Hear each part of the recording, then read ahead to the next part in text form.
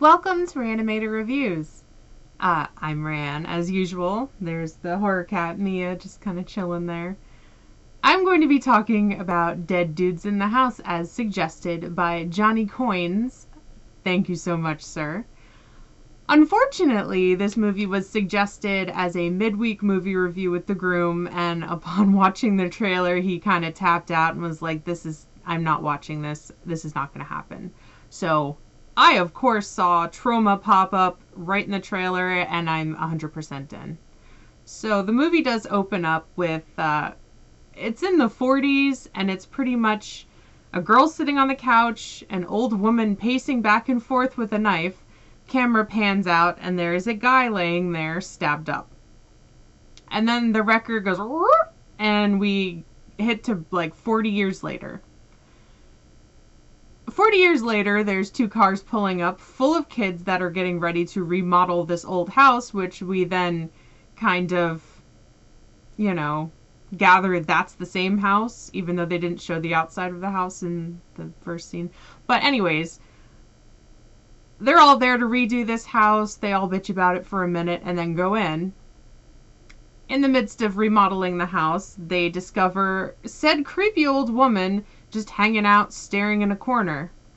They think that they get her to leave, and suddenly they can't open any doors, any windows. They are trapped inside.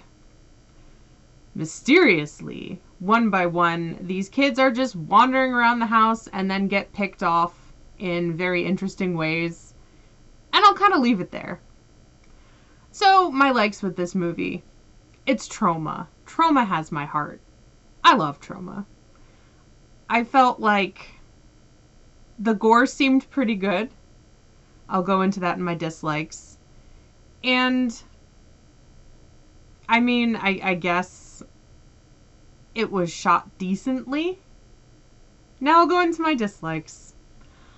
I'm not fully sighted right now, and I had a really hard time following any of the action in the movie. I understand it's in a house that's dark, but everything was so dark and so grainy, which could just be the film from the time. Maybe it wasn't restored in the version I saw.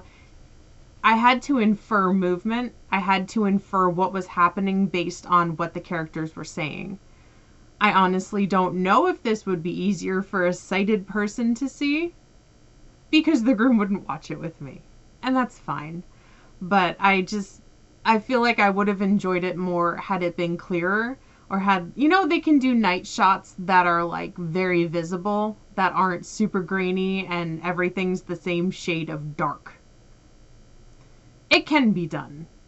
But I also understand this is a low budget Troma movie. Another dislike of mine was the pacing. It seemed like there was a large amount of time between each kill, which made it feel kind of tedious. And then when it would get to the kill, again, because I couldn't see it clearly, I felt like unsatisfied. Like, oh, okay. Another dislike, they don't really go into, like, obviously people are dying and then they're coming back because there's dead dudes in the house. But they don't really explain why, ever, or what certain motivations were. Like, the woman killing that man in the first scene, really, other than her being kind of batshit, why is she doing it? Why is she back again? I don't know. It left a lot to be desired, I suppose. So, I found this movie on Amazon Prime Video. I will put in the description box down below the director, the release year, where else you can find it. I give this, like, I don't know, a 1.5 to 2 out of 5. Just because I think I'd give it the 2 if I could actually see it.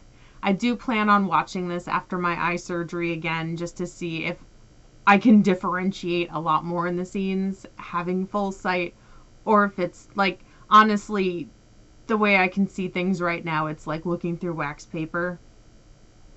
So it's hard. If it's up close, if it's farther away, it's better because this eye still works pretty well.